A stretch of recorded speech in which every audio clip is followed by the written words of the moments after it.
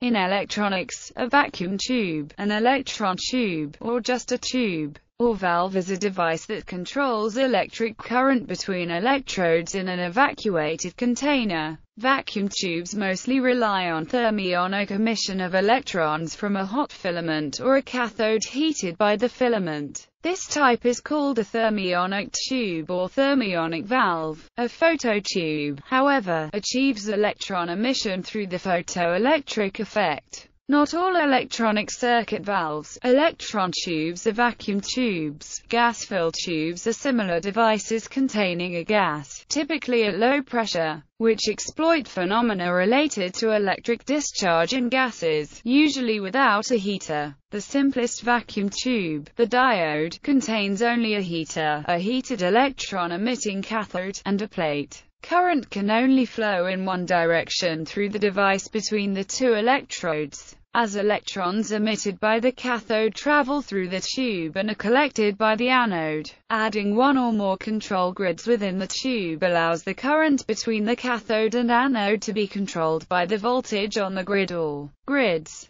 Tubes with grids can be used for many purposes, including amplification, rectification, switching, oscillation, and display. Invented in 1904 by John Ambrose Fleming, vacuum tubes were a basic component for electronics throughout the first half of the 20th century, which saw the diffusion of radio, television, radar, sound reinforcement, sound recording and reproduction, large telephone networks, analog and digital computers, and industrial process control. Although some applications had counterparts using earlier technologies such as the spark gap transmitter or mechanical computers, it was the invention of the vacuum tube that made these technologies widespread and practical. In the 1940s, the invention of semiconductor devices made it possible to produce solid-state devices, which are smaller, more efficient, more reliable, more durable, and cheaper than tubes.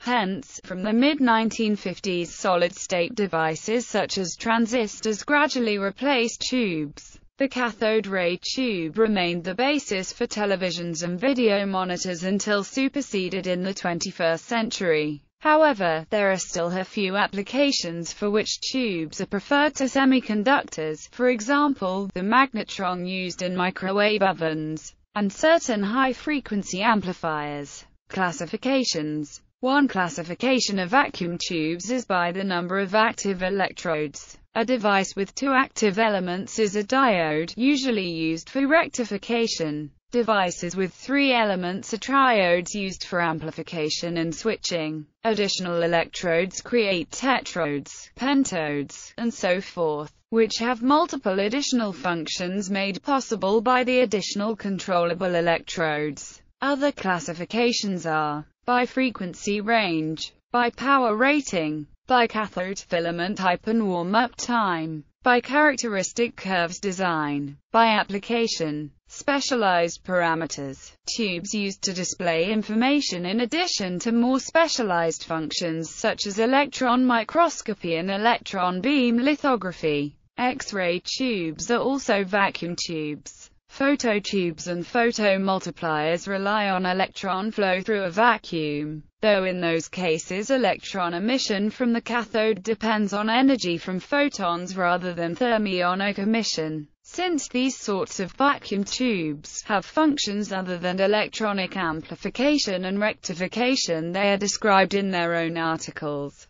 Description. A vacuum tube consists of two or more electrodes in a vacuum inside an airtight enclosure. Most tubes have glass envelopes, though ceramic and metal envelopes have been used. The electrodes are attached to leads which pass through the envelope via an airtight seal. On most tubes, the leads, in the form of pins, plug into a tube socket for easy replacement of the tube. Some tubes had an electrode terminating at a top cap. The principal reason for doing this was to avoid leakage resistance through the tube base, particularly for the high-impedance grid input. The bases were commonly made with phenolic insulation, which performs poorly as an insulator in humid conditions. Other reasons for using a top cap include reduced grid-to-anode capacitance, improved high-frequency performance, keeping a very high plate voltage away from lower voltages, and accommodating one more electrode than allowed by the base. There was even an occasional design that had two top cap connections. The earliest vacuum tubes evolved from incandescent light bulbs, containing a filament sealed in an evacuated glass envelope. When hot, the filament releases electrons into the vacuum, a process called thermionic emission. A second electrode, the anode or plate, will attract those electrons if it is at a more positive voltage. The result is a net flow of electrons from the filament to plate.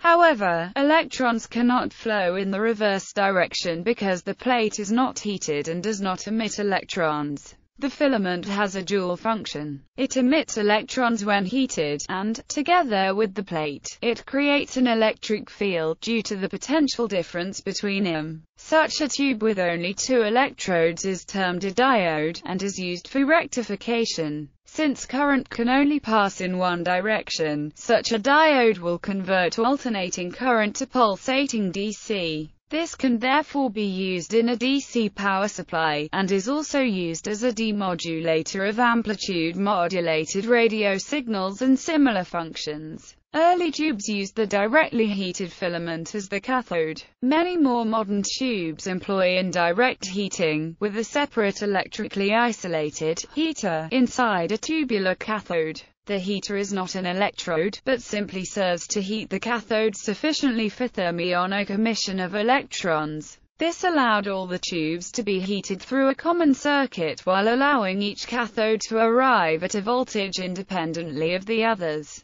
removing an unwelcome constraint on circuit design. The filaments require constant and often considerable power, even when amplifying signals at the microwatt level. Power is also dissipated when the electrons from the cathode slam into the anode and heat it. This can occur even in an idle amplifier due to quiescent currents necessary to ensure linearity and low distortion. In a power amplifier, this heating can be considerable and can destroy the tube if driven beyond its safe limits. Since the tube contains a vacuum, the anodes in most small and medium power tubes are cooled by radiation through the glass envelope. In some special high-power applications, the anode forms part of the vacuum envelope to conduct a heat to an external heat sink, usually cooled by a blower. Klystrons and magnetrons often operate their anodes at ground potential to facilitate cooling, particularly with water.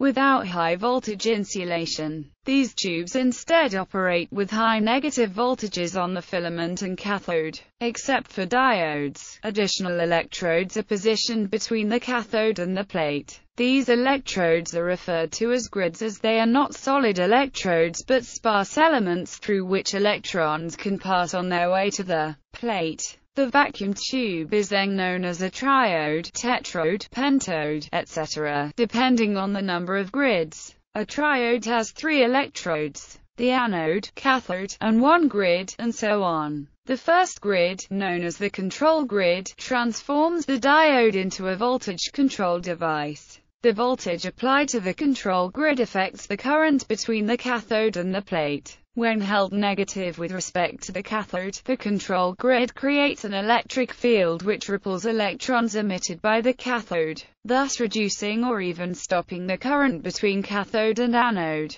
As long as the control grid is negative relative to the cathode, essentially no current flows into it. Yet a change of several volts on the control grid is sufficient to make a large difference in the plate current, possibly changing the output by hundreds of volts. The solid-state device which operates most like the pentode tube is the junction field effect transistor. Although vacuum tubes typically operate at over 100 volts, unlike most semiconductors in most applications,